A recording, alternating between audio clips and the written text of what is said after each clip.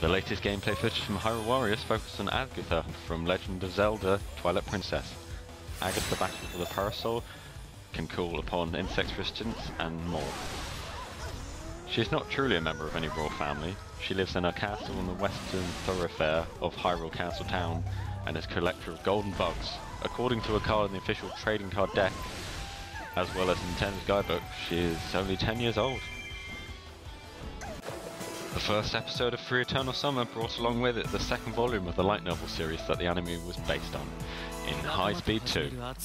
The latest volume introduces several new characters during the Swimming Boys' middle school days, which includes Sosuke Yamazaki, who made his debut in the first episode of the current series to promote the new volume. In the meantime, the grown-up schoolboys are currently promoting Japanese convenience store chain Lawson for the second time to follow up their successful first promotional campaign. Fans can get their original clear files and other prizes by stampeding into the store during the event period starting on the 8th of July while supplies last. Makoto has a special role in luring fans to Lawson stores while wearing glasses and an apron so they collect stamps for the original tapestry of him in cafe attire. We all know Sunrise will produce Yoshiyuki Tomono's Gundam Recongusta in G with the anime adaptation of Yoshikazu Yashihoko's Gundam The Origin for the 35th anniversary of Mobile Suit Gundam franchise in the coming years. Moreover, the company has already started planning the next anniversary project 5 years from now. Gundam's 35th anniversary project today launched the teaser site for the Real G Next project, the upcoming project to build a new scale Mobile Suit statues for the franchise's 40th anniversary in 2019.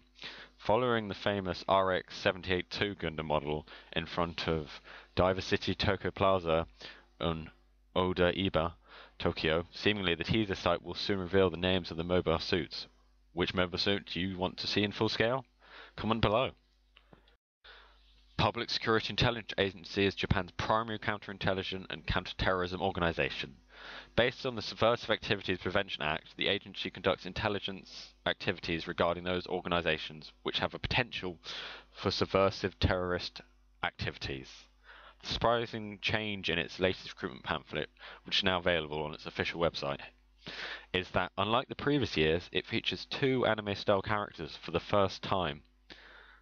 However, it's not uncommon anymore to find anime-style characters in promotional campaigns, especially in Japan, like the mascots for the Ministry of Public Management, Home Affairs, Post and Telecommunications.